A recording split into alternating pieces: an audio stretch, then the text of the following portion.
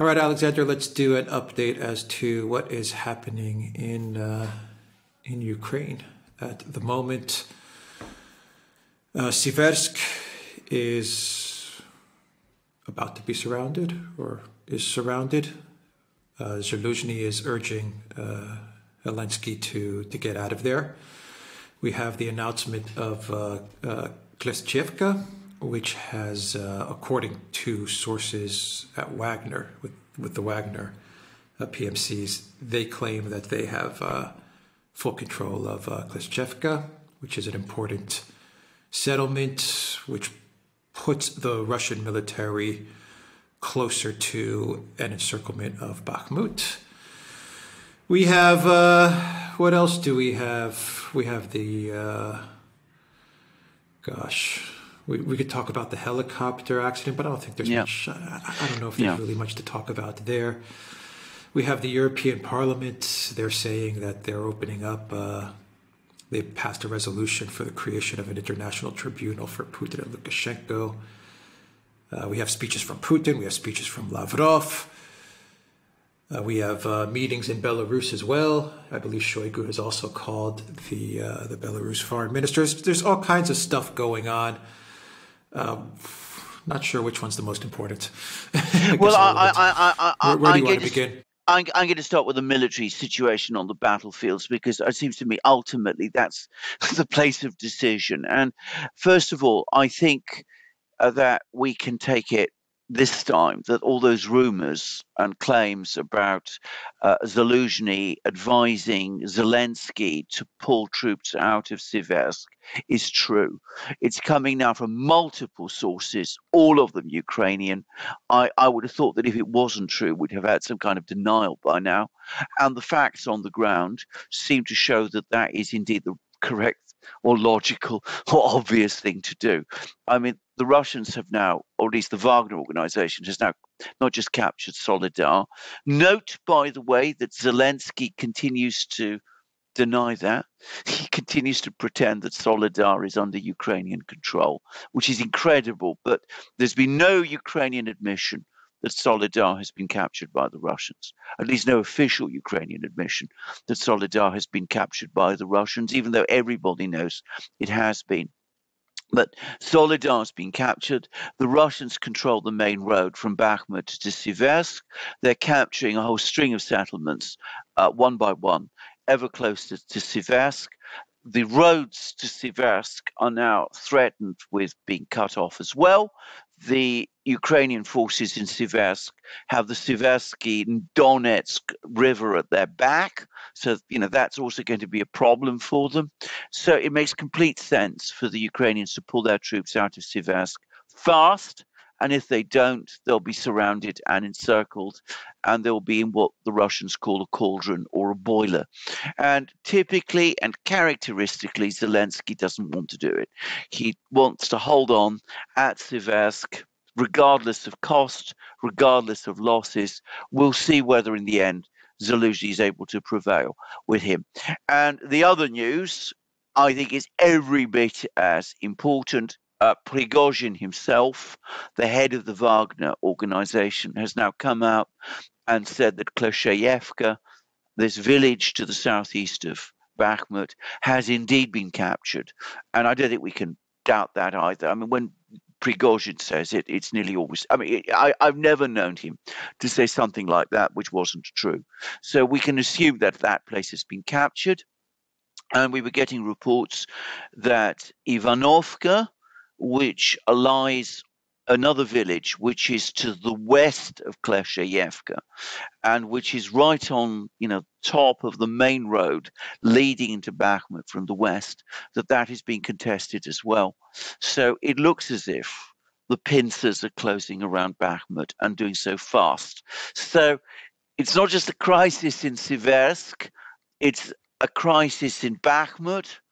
Ukrainian troops, numbers of Ukrainian troops in Siversk, probably not great, but large numbers of Ukrainian troops in Bakhmut. It's an operational crisis, and Zelensky's in denial. He won't even accept that Solidar is lost. He's not accepting retreats from Siversk.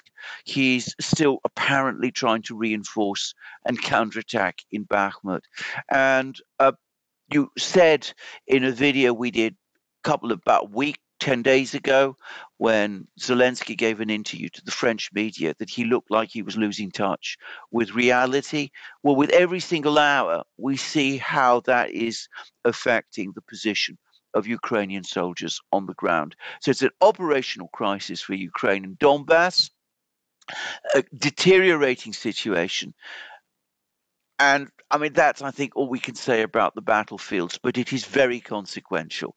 Now, turning to other things, I am not going to say very much about this helicopter crash in Ukraine. I don't think we have any real information.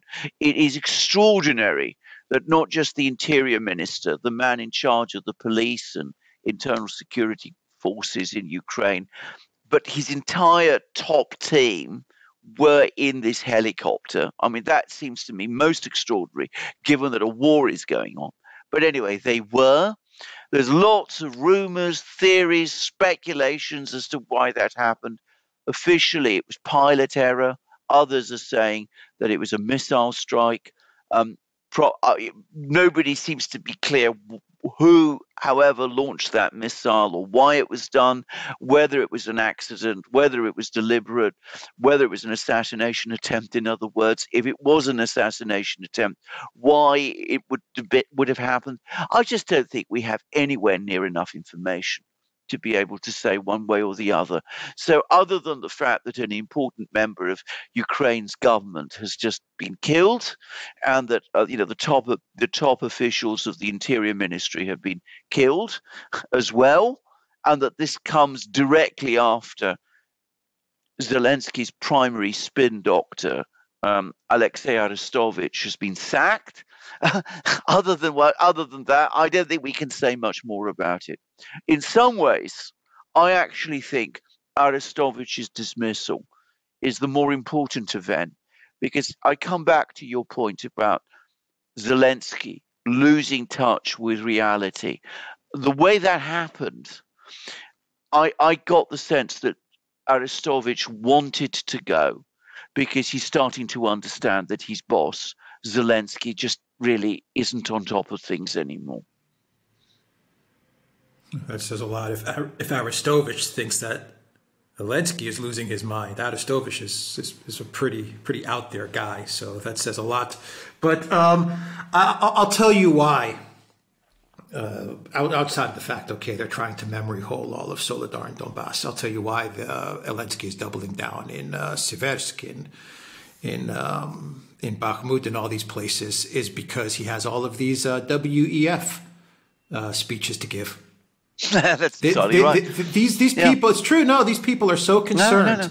And when I mean these people, I don't only mean Zelensky. I mean NATO and Van der Crazy, all of them. You have the big meeting in Germany taking place. Lloyd Austin arrived in Germany, so you may want to talk about that, because every country now is they're just giving all their weapons. They're just saying, okay, we're going to give all our weapons. Canada and Netherlands and Estonia, Estonia's bragging about it. To look at all the weapons that we're giving to Ukraine, and we have no more weapons left for ourselves. But hey, look at us. But the reason he's doing it is because the reason he's not he's doubling and tripling, quadrupling down in Bakhmut, and he's memory holing the catastrophe in the Donbass, is because he has this big WEF speech to give, and he gave it. And just an example as to how much he's losing his mind. This is from the Kiev Independent. Zelensky says he's not sure Putin is still alive. President Volodymyr Zelensky said that he was not entirely sure that Russian President Vladimir Putin is still alive, and makes decisions in Russia. This is what he said during his speech at Davos today, January 19th. Quote, "I don't quite understand who to talk to and about what. I'm not sure that Russia's president, who sometimes appears against the chroma key, is really him." Zelensky responded when asked about the possibility of peace talks. So pure projection, because we all know that it's Zelensky that's been on green screens multiple times. They put out videos in a documentary as to how they shoot Zelensky's video messages. I mean, a documentary has been put out on that. pure projection, but he is. I think all of them are losing their mind.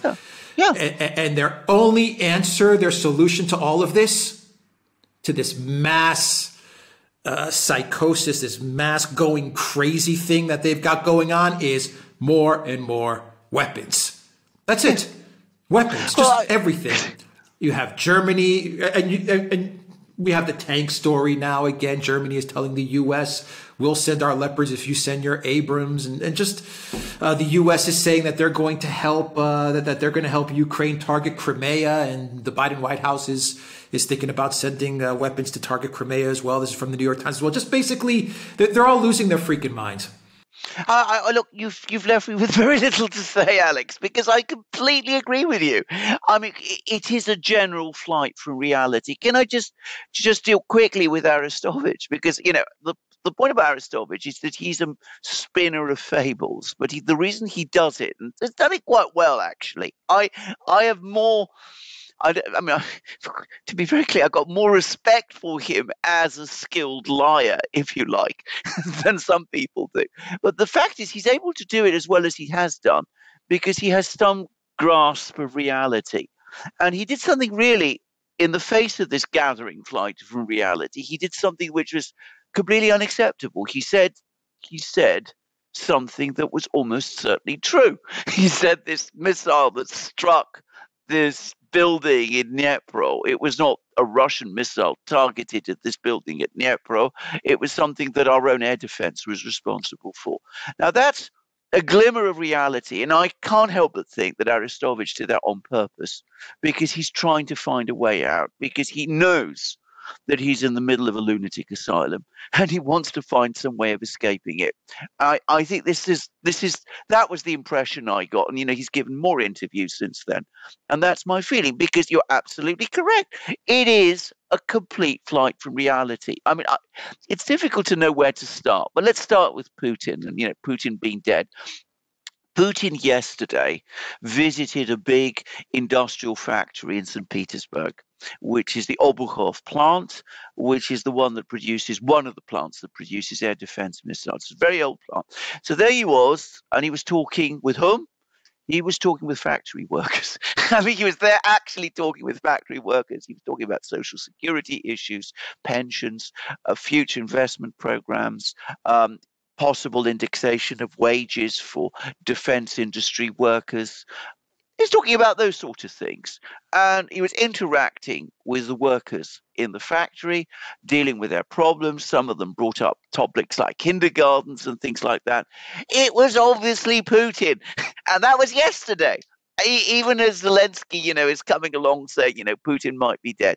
Putin also had a meeting, by the way, with war veterans in St. Petersburg who survived the siege of Leningrad, one of the most harrowing events of the Second World War, one that doesn't get enough attention in the West. But anyway, we won't talk about that now. The point was, again, it was obviously Putin meeting people, not officials, not members of the government, not ministers, not appearing in front of green screens.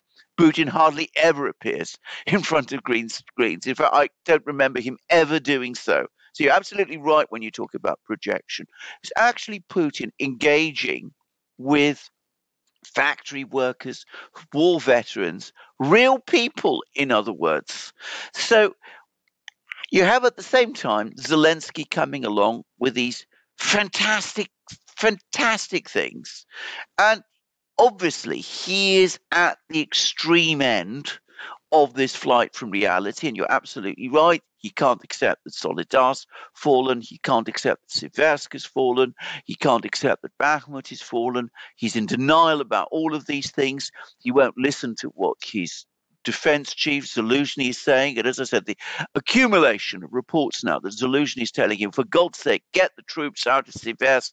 They're going to be trapped in it might be a case of hours rather than days, but Zelensky doesn't know that because that doesn't accord with the fantasy world that he's spinning. But you're quite right. All of the others are also now swept along by this fantasy stuff. So they're all talking in Davos, that the way to peace is through victory over Russia. Even as everything in Ukraine is falling apart. They're all talking, as you correctly say, about rushing all these tanks and machines to Ukraine. There's talks now about, sending missiles to Ukraine that can strike Crimea. All of these things. The military in Germany and in the United States, by the way, are now clearly signaling their disagreement. A few hours ago, I got a private email from someone in Germany who sent me another interview by another German general, a General Kuyat, comes along, says this is madness. Sending Leopard 2 tanks to Ukraine isn't going to achieve anything. It's just going to mean that you're going to lose lots and lots of tanks. We've had the same thing being said in Britain about the Challenger 2's article about it in the Daily Telegraph. There was an American general, ex-general. These are all ex-generals, but, they're obviously in touch with the military people. He went on an interview, I think it was with CNN, actually. He said, look, there just aren't the numbers of tanks available to send them in time. And if you did send them, it would take a year for the Ukrainians to learn how to use them. It's not going to make a difference now.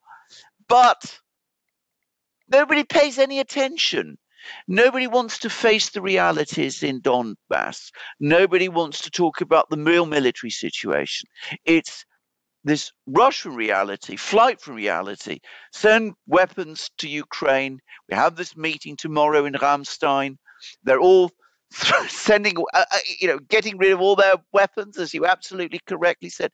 The British military has said we can't even spare 14 tanks because our tank numbers are so low now. So what are you doing? But they're going to do it because realistically, they're losing their minds in exactly the way you said. Yeah, cleverly said that they're not only going to send Challenger 2 tanks, but he said they're now going to send 200 armored vehicles as well, and he's proud of it. It's like a pissing contest. I can't think of another word. It's like, how much can you send? I can send more, but there's parts that are holding them back because they just don't have it to send. There's parts of their military which is telling them you don't have 100 Challenger tanks. So he's like, well, Sunak, cleverly, they're like, well, we'll send 14 and we'll send 200 armored vehicles. So when we go to Germany, we can sit at the table and say, look what we sent. And Estonia is saying, well, look what we sent. They really have lost their all sense of reality. And they gave speeches at the WEF, all these puppet leaders, and they talked about how Russia's going to lose and Russia needs to lose and we're going to defeat Russia and Ukraine's going to win. It leaves you speechless to think that these people have intel as to what's going on, the real situation. Do they? Are they being consulted properly, or are they also being left in the dark? And are they relying on BBC and CNN to get their info? I can't believe that prime ministers and presidents of European nations, they're either incredible liars or they're being given information that is completely false. Well, we see that one of them. Yes. Well, we see that President Zelensky's not been given false information, and we get reports now. And as I said, I believe them. It's been corroborated by too many sources now. He's been told by Zelensky what the actual situation on the ground is. And I'm sure that there are still some people in the intelligence communities of the West who are able to provide actual, real, on-the-spot information about what's going on. And I'm sure that they're explaining that the situation in Bakhmut and in Siversk and all of these places is every bit as catastrophic as we've been saying. But the problem is, if you've got leaders who simply don't want to listen and who are absolutely determined to get into this pissing contest, which I think is a brilliant metaphor, by the way. I think that is exactly what it is. As I said, 14 tanks, 14 Challenger 2 tanks. They're not going to achieve anything. Nobody thinks they are. The only thing they're going to do is complicate Ukraine's already overstretched logistics. So you send a 100 Bulldog armored vehicles or whatever it is. Well, this is a tracked vehicle that dates from the 60s. It's not even, I mean, it's been phased out by the British military. It's not a vehicle anywhere you use in combat, but it's a tracked vehicle. It looks like a tank, so you send it instead. You have the Americans. You have a bizarre argument between Scholz and Biden. So Scholz comes along, says to Biden, I'm only going to send my Leopard 2s if you're going to send your Abrams tanks. And Biden comes back, no, I'm not going to send my Abrams tanks. You must send your Leopard 2s. I mean, it's just already very weird. And then the Poles today come out and say, well, doesn't matter what the Germans say, we're going to send our Leopard 2s to Ukraine, even if the Germans tell us not to. So, I mean, they're all ganging up on the Germans to get them to send their Leopard 2s. And Poland has already sent all its old Soviet tanks, which had been refurbished. And by the way, many of them built in Poland. So it doesn't have those tanks. It's going to send all its Leopard 2s as well. It's increasing the size of its army at the same time. But with what weapons? Well, it's going to buy tanks from South Korea, except those tanks haven't been built yet. Same with the Abrams tanks. Poland's going to buy Abrams tanks from the US, but those haven't been built yet. They won't be delivered for years. But, we don't worry about that. We strip our arsenals in the Middle East. So the US is now apparently gone to Israel. There was a stockpile of 300,000 155 millimeter shells in Israel. That was intended so that if the US had to send a force to the Middle East in a hurry, or if Israel, needed to get involved in a war, there would be a stockpile of shells it could use. But forget all about that. We're not worried about that anymore. It might be a war with Iran or a conflict in Syria, or you never know what might happen in the Middle East. But you don't worry about that anymore. You send all those shells to Ukraine. And of course, what happens? They all get burnt up in Ukraine. And these generals I was talking about, the American general who was, I think, on CNN, I don't remember his name, General Kuyat, doing this report, giving this interview. And he was, by the way, at one point, the chair of the NATO Ukraine Defense Council. So he knows what he's talking about. Another German general, General Vad, all sorts of British generals talking from, behind the scenes. They're telling everybody this is mad. This is madness. But you don't pay any attention. You just go ahead and do it because you can't be seen not to. If anybody doesn't provide their tanks, their armored vehicles, their things like that, well, they're going to lose face in front of the others. So everybody has to rush and provide these weapon systems. You don't listen to the experts. You don't listen to the intelligence people. You just make decisions in this bizarre way. It's a flight from reality, the like of which I've never seen. Yeah, they're like high school children. But the latest news is that that France is now considering sending tanks as well, and the reason they want to send the tanks is the Leclerc tanks, and the reason they want to send these tanks is so that they can help, so that they can push Germany to overcome the reluctance that they have with sending the Leopards. This is according to a report from Politico.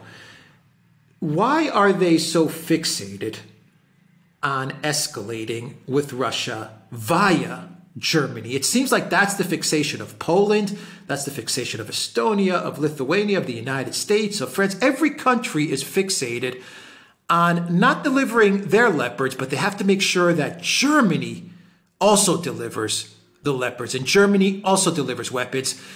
Is this another way of severing Germany from Russia again by saying, we've deindustrialized Germany, and Olaf Scholz is proud now because he says that Germany's not going to be in a recession. And probably another video for another time.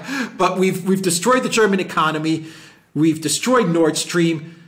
let's just go for the kill shot now, which is to have German tanks fighting Russian troops, and that should be the final nail in the coffin of any type of German-Russian rapprochement in the next 100 years. I mean, they're so fixated on Germany.